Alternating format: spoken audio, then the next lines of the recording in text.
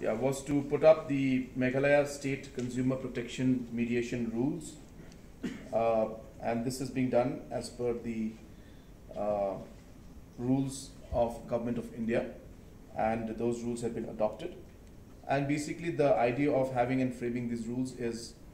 to ensure that any consumer issues or protection issues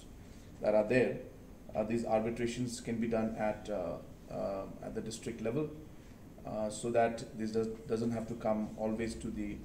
appellate authority, and smaller cases can be resolved and mediated at the district level itself. So these rules have come out in order to ensure that speedy justice is done, and these are in basis of the rules that have been cleared by Government of India.